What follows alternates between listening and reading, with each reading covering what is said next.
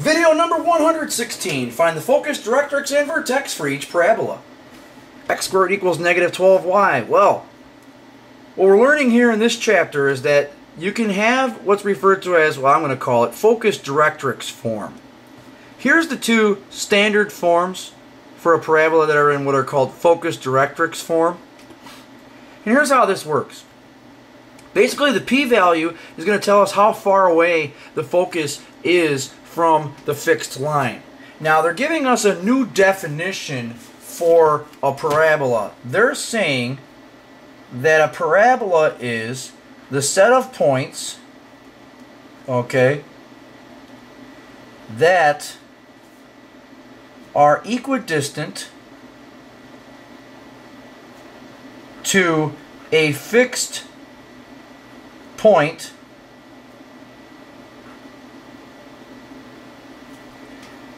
and a fixed line. Here's the new definition for parabola. A set of points that are equidistant to a fixed point and a fixed line. So what you'll have here is this. There's a fixed point, there's a fixed line. This point here is the same distance away from the fixed point as it is to the fixed line. This one point is. Now it says it's a set of points. That's what a parabola is. It's a parabola is a set of points that is equidistant to the fixed point called the focus and the fixed line called the directrix. Alright, now, so back to this drawing here. If you went north a little bit, let's say point B, wouldn't you say point B is further away from the focus as it is to the directrix? Of course. So in order to go north, you'd have to go north and west. See that? You'd have to go this way. Now we're talking about congruent. Like that. And I think you guys can probably see here that you would end up with this type of shape. Same thing. If you went directly south, this is obviously closer to the fixed line as this is to the focus. So as you go south, you'd have to go west. So these points here are equidistant to the fixed point as they are to the fixed line, if I've drawn it correctly. Alright, now, the p-value allows us to find that focus. Okay? So, P is called the directed distance from the vertex to the focus of the parabola. Alright. So what we do is this. The argument is that negative 12 is in the 4p position. It would actually be this equation here. So therefore, negative 12 equals 4p. Therefore, p is negative 3. This means the parabola is going to face either south or west. It's because the p-value is negative. Now, it says also, since there's no values being added or subtracted from x and y, the vertex is 0, 0.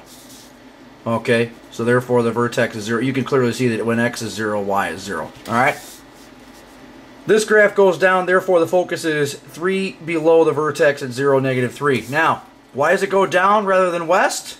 Because of what we already understand from studying parabolas in Algebra 1.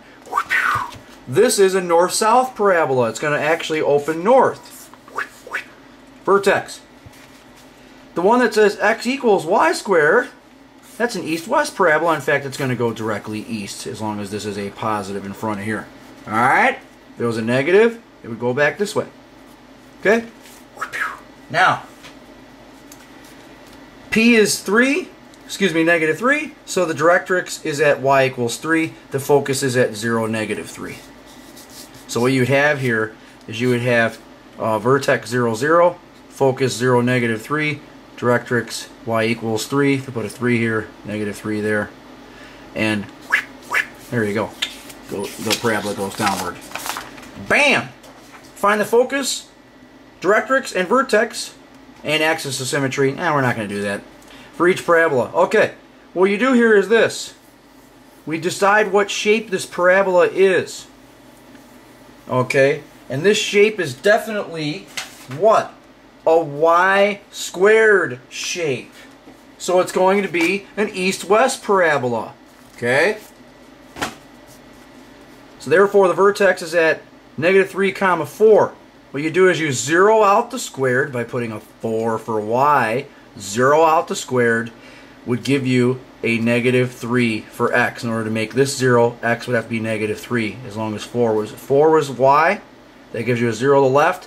X -3 gives you a 0 on the right, so therefore this is the vertex. Alright? Then let's find, it says let's find P by letting 5/8 be in the 4P position. Then divide by 4, bam, 5/32 is P. That's a positive value, so we're going to go east. Alright? And the x isn't squared. Okay, the focus is going to be 5/32 to the right of the vertex at -3 plus 5/32, comma 4. The directrix is going to be to the left, right? Because it's definitely an east parabola. So it's going to be at x equals -2 and 27/32. Alright, so good times, and talk to you later.